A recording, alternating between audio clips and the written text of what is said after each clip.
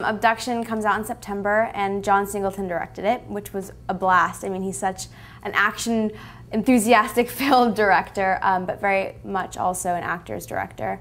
And Taylor Lautner, Sigourney Weaver, Alfred Molina, Jason Isaacs, Maria Bello, just again an amazing cast. I felt so lucky to be working alongside them.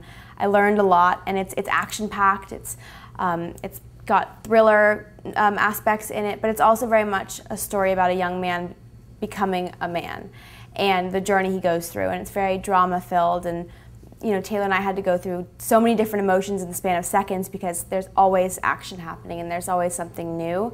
And again, I think it's for people of all ages, and it's not just a teen movie. It goes from being what you think is a teen movie into an any age, you know, drama-filled action film.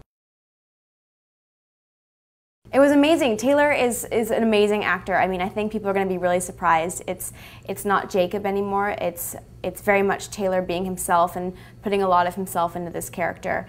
And I believe that we both were really tested in this film, emotionally in the scenes, as well as, you know, there are lots of stunts that I've never had to do.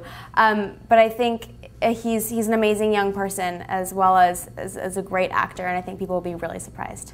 I think fans might be surprised to know that he really is amazing at martial arts and stunts. He can just be standing in a room and do a flip right away.